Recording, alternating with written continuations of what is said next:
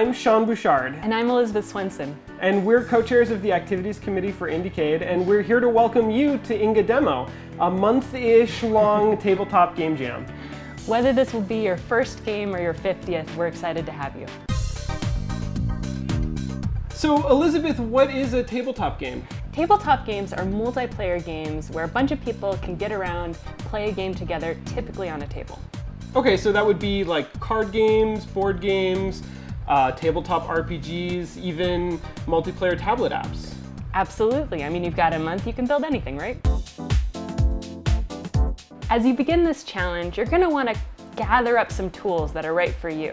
What do you like to use when you're starting up a new prototype, Sean? Well, I love to use index cards to make sort of prototype playing cards, dice.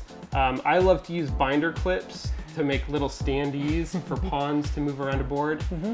You can find all of that stuff at like an office supply store. That's awesome. I really love just using paper and pens, but every once in a while I find some cool stuff at a craft or a hobby store, at a fabric store.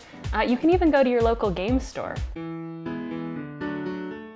Check out our website for more resources to help you get started. We're going to be posting new videos with tips and tricks every week of the jam. You can also sign up on the InGaDeMo website to start a developer blog so that other developers can follow your progress, or to look for or even host a playtesting event in your area. Good luck, game designers.